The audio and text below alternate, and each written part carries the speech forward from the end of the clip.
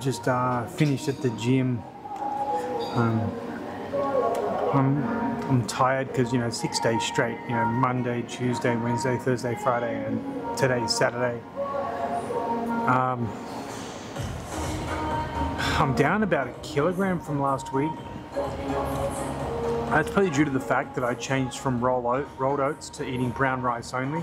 So now my protein isn't mixed with rolled oats, it's mixed with protein. It's mixed with brown rice, I should say. And when you look at cooked brown rice, for 100 grams is about 150 calories, whereas rolled oats, 100 grams is about 300 calories. So calorie intake may be a little bit down. I didn't have protein for 3 days this week, which may explain why I feel a little bit more tired. But also just my sleeping habits are really terrible. I'm a terrible sleeper. I wake up constantly and I cannot get back to sleep for hours, and so I don't know how to deal with that. I don't think there's too many ways to deal with that, unfortunately. I started the personal training course yesterday, read through 2 units. There's 4 modules and about 10 units per each module. Read through 2 of them. It's okay, it's not too bad. There's a lot of stuff in there that you just don't think about. Like your physical movement, how the name of the joints and the movements themselves, and how I think it's reasonable to say it may be important when you do have clients and they're saying, I want to improve this, that, but I might feel pain here, and when I do this I might feel some pain. So just to be able to note where it is so they can go seek medical advice or something. Just write, this is what the client said.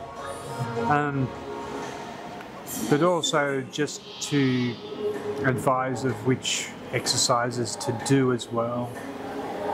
But still, it's really new to me, the content, and just this skeletal structure as well, which I've just been going through today.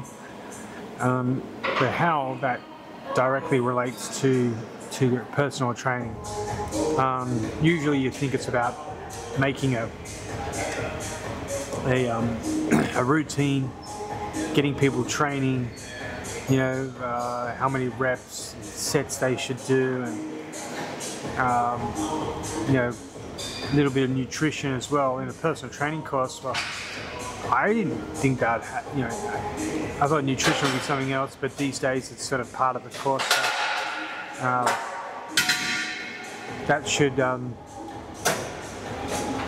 that would be really interesting, because when I think about it,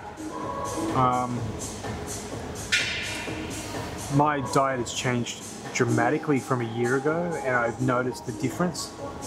And a lot of people I know that go to the gym all the time don't see any difference whatsoever. And I ask them what you eat, and they say, well, I'm here in Thailand, in Pattaya, so they say, I eat Thai food all the time. Yeah, a lot of sugar, a lot of oil. And it's really important to change that so that you can lose those pounds, lose those kilograms, to start looking the way you want to look. But a good improvement. So I'm about to head off. It's Saturday. I'm supposed to go somewhere later on, but get home, might read through the textbook. I'm going to get myself a Coke as well. Sugar Coke. I don't drink the non-sugar one. Sometimes I feel like I need something. In the last week, I felt like I need to eat a chocolate bar,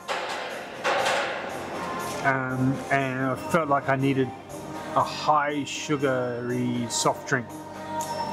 And each time I've had them, afterwards I've felt better. But I don't make it a habit to eat every day. It's just when my body is telling me, and my body is telling me, have a few sips of Coca-Cola right now, Pepsi, or here they have Est Cola, which I really like. I might just get a 1 litre bottle of Est. So I don't think that doesn't hurt to do it sometimes. Not all the time, but just sometimes, you know. So I'm ready to stop and get one on the way home. Anyway, make some more videos next week, I guess. And yeah, let's just get this personal training course going and work on getting a little bit of the fat on the side, but obliques gone. And then I'll be feeling a lot better about stuff. And it's going into the Christmas period, so work is going to slow down. And so that means I've got more time on the personal training course and also to come here and do some stuff. But anyway, have a fantastic day, good people. Whatever time it is in the world, have a fantastic time, okay? Bye for now.